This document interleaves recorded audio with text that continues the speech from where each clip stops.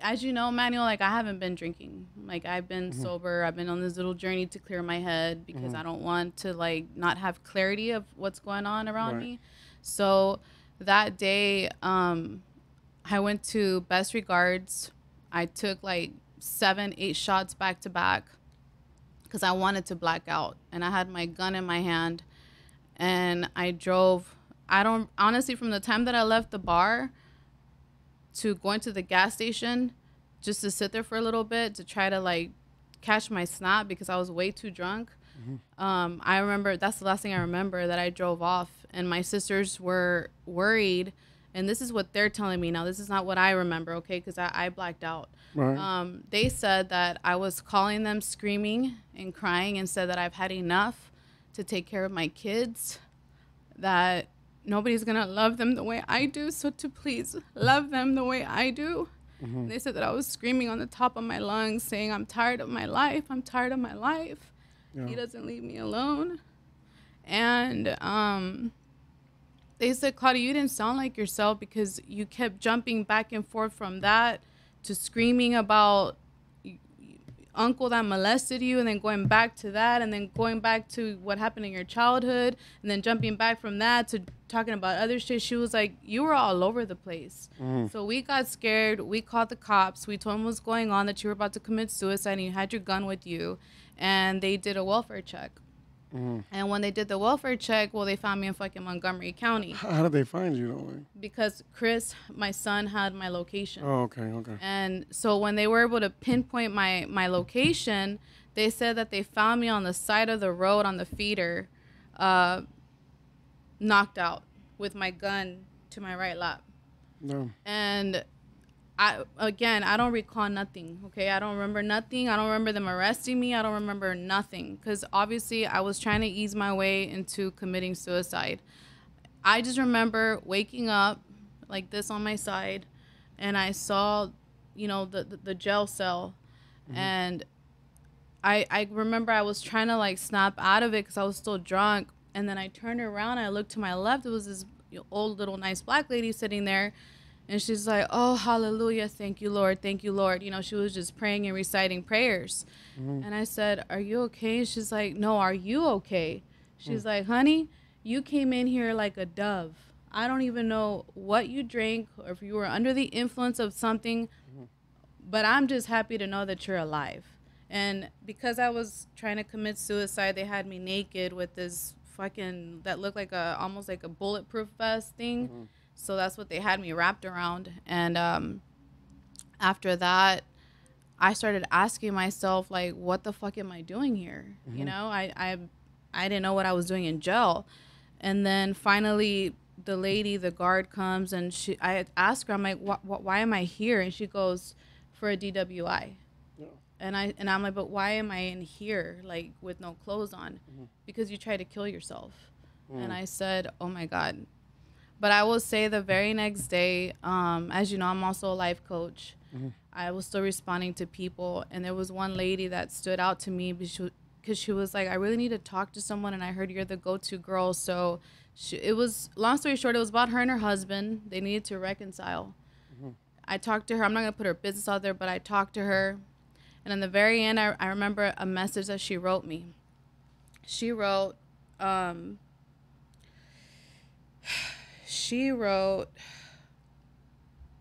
this. Thank you for being a good person. And I hope that you continue helping people because, my dear, you have a gift. Everything that you have said has really resonated in me. And I don't know, I don't ever speak this way, but everything you have said is very true.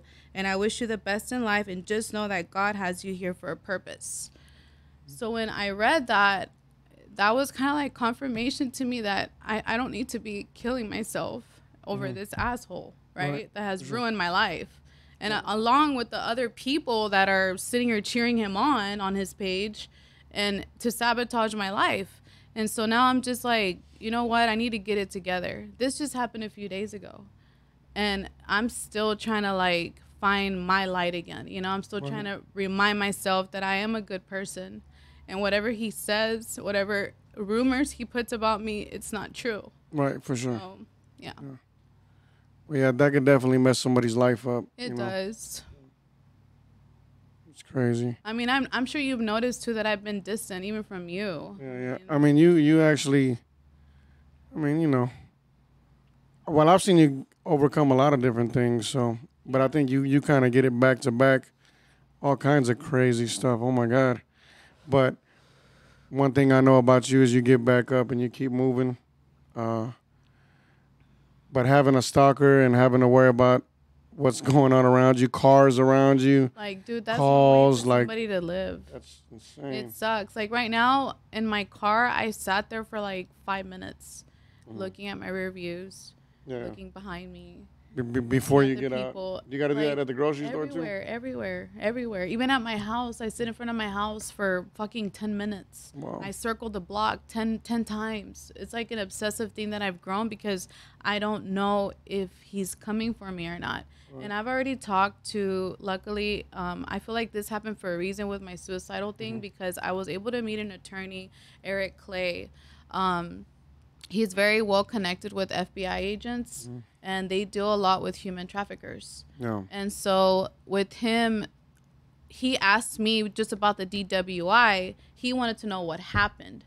But I told him the truth. What happened is my stalker called me, talked about my molestation and my rape, and that triggered me to want to kill myself. He goes, whoa.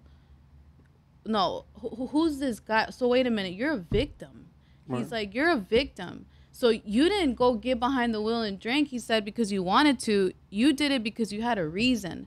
And so from there, he kind of went on talking about, I want to know the whole story now. So I told him everything I've told you. Of course, there's so much shit in between, right? But I told him everything. From there, he was like, no, we're going to get your DWI dismissed. We're going to tell him that it's because of mental health and you're a fucking victim.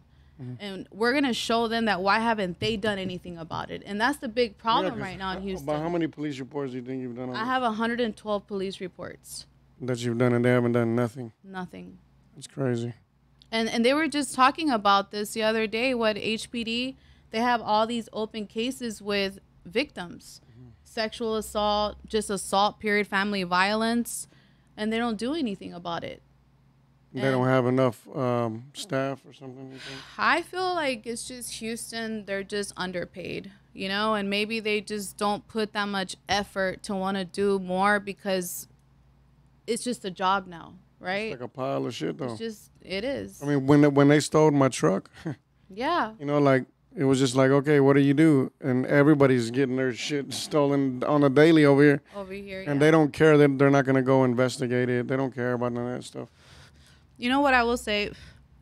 I don't think is that they don't care. And something that I've learned over time, there is so many cases in Houston right now. Yeah, that's what I'm saying. So they're oversaturated, basically. And one thing that that sticks to me, which I'm going to tell other women or men that are going through something similar that I actually do believe is that they said, yes, you're a victim. We're sorry.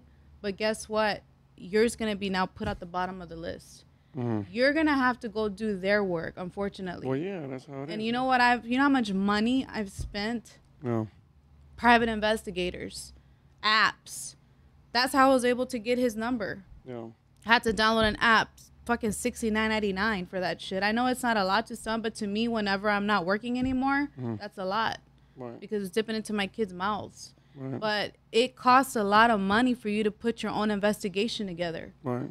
But he did tell me when you're done getting everything compiled, that report number that you have, take everything you have, go to HPD in downtown, bring it in a nice little binder with a little ribbon on top and say, here's all your work. Now go get him. And I wonder if they'll even do anything with that. And you know what? It's still going to go on the bottom of the pile. You know why? Because the very last time I called the cops, the motherfucker was on the phone. Yeah. And I was crying. I was scared. He knew where my son goes to school. I was fucking scared. And I said, look, listen. And then HPD goes, hello? He goes, fuck you. And I said, that's the police officers, you fucking dumbass. Well, fuck you and fuck all your team. Come find me, bitch, because if you don't find me, I'm going to find her and I'm going to kill her first. He said it right on the phone to the HPD. And I'm looking at him like with these eyes like, help me, And I'm like, what are you going to do? He literally just threatened me. You're my witness. Right. You know what he said nonchalantly? And you sure you don't know this guy? Mm-hmm. And I'm like, no, I don't know him. I don't know him. I don't know his name. I never met the guy. Mm-hmm. But here's his number. I was like, well, how do you know that that's his number? I said, dude, he just called. I used an app and I unmasked his number. This is him. And then I'm like, look, this is his Facebook, Steve Boss. Yeah. Well, how are you going to connect that profile with your guy? And I said, I'm gonna show you why. Because on there, on the comment, he said, which I'm sure I'll send it to you so you can put it up. He puts, put your faggot son back on the phone, you stupid bitch. I already told you I'm going to fucking kill you. And I said, that's exactly what he wrote here on the text. I said, that's him. And look, and it's the evidence is right in front of them. Right. They didn't say nothing other than, here's your police report. Yeah, because they don't want to spend no time on that. Yeah, because to them, again, I think it's a two-sided thing. They're underpaid, so to them it's like. Well, like when they stole my truck, I went in, I grabbed all the evidence in there.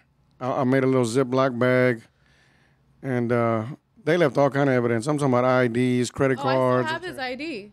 You know, I'm talking about like the white guy. You know, if they wanted to easily fingerprint this person and find them, they could. That's simple. You know, they left crack pipes with all their fucking DNA on it. I remember you were telling me that. And, you know, I told them, look, this is everything right here. And they were like, well, how do you know if it was stolen, that it didn't get stolen by somebody else, or that they didn't steal that crack pipe and all this information you give us from somebody else and putting it in the car? I'm like, come on, man. So they like debunk everything that you work for. Because maybe, like you said, they don't care. They don't want to mess with that shit. They don't want to waste their time on it. Again, because I feel like they're underpaid, maybe. But like in your situation, mine, you know, I could write it off. I mean, I was just like, you know what, I'm stressed out about it. I just got to let it go, and I just let it go. But you got to deal with it every single day. So yours is more like a cry for help on a daily basis, you know? Well, not only that, and then he extorts me online. You know, he sends customers my way. He went on his Facebook, put my numbers on there. And I have the screenshots, and I showed it to the agent finally, where he's saying, call Claudia VK. This is her number. Send her dick pictures. Send her this and her that. She'll fuck you, da-da-da-da. And, when I tell you, I haven't worked since probably mid last week till now. I've only worked twice.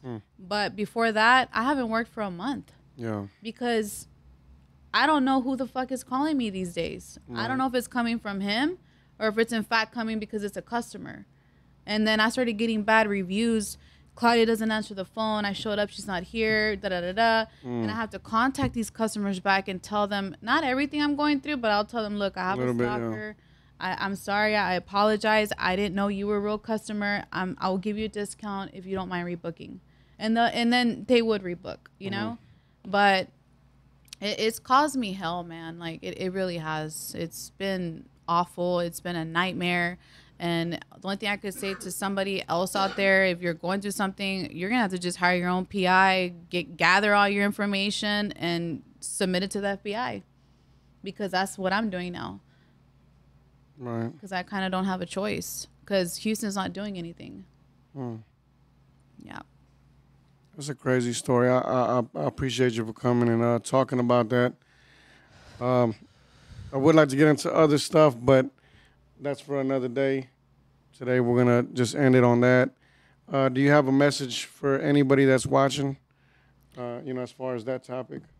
Yeah, I mean, like I said, this is coming from somebody that's going through this every single day. Like, don't hide it. Don't sit and feel like, oh, I feel nasty, I feel disgusting. We all do shit that we once regret, right? Yeah. And so that one regret does teach you a lesson, yes, because it taught me one, right? But at the same time, you're not disgusting, you're not ugly, you're not a bad person. We're all fucking human beings. You just got to take more control over it. And I would definitely say, like, mentally, like, definitely find time to meditate, because, man, this shit really does eat you up. Like, it eats you up, especially when you don't have support. I've had to call fucking hotlines just to get support, you know? So don't be ashamed of that. Like, I mean that. because a lot of people cannot relate to what you really feel. People will say that they relate to what you're going through, but nobody can ever really relate because they're not really going through what you're going through, right? Yeah, for sure. So your emotions may be strong like mine, and it's okay, you know?